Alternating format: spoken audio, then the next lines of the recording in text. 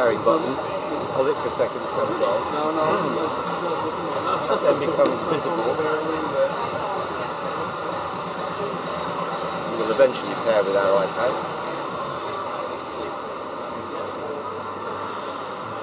And then once we're paired, we go back into our app.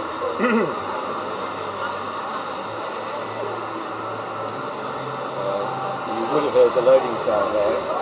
Very quite a noisy instrument. So we go back into the game.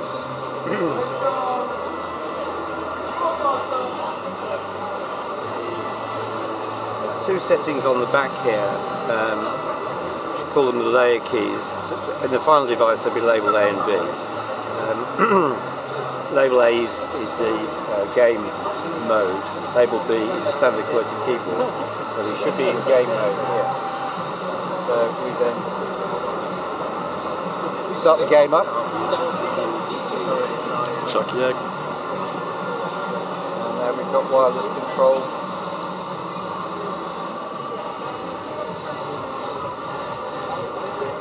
Just like it was 1983 again. Right.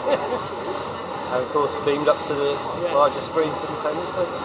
And of course all that's happening with no wires.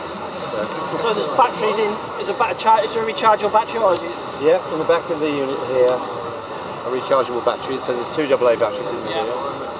You can just pop those out to charge it up.